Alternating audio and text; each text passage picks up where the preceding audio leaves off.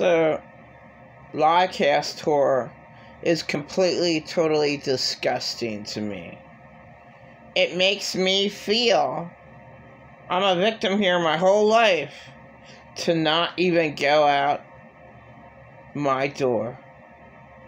Because, oh my God, how many disgusting perverts are out there walking around wanting me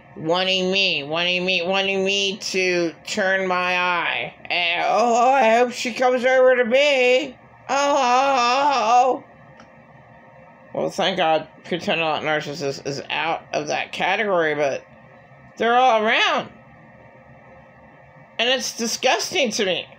And that's, I'm a lady who should never have been born because of these disgusting, perverted, insane, abusing men who won't stop. My ex never stopped.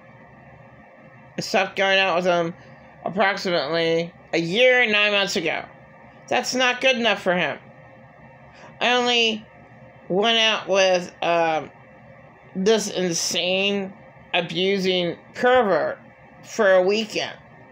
And whatever happened, he makes a big fucking deal about paying a tiny bit of money on me. Like, you harmed me. I told you I got raped, and then you decided to do that at your friends, and then you decided to take me elsewhere, and I'm just a victim. And I don't care what anybody, what the hell did I get? Nothing. Oh, we had a good time. No, I never had a good time in Lycast tour. No. Actually, I did with a few times with some homeless ladies.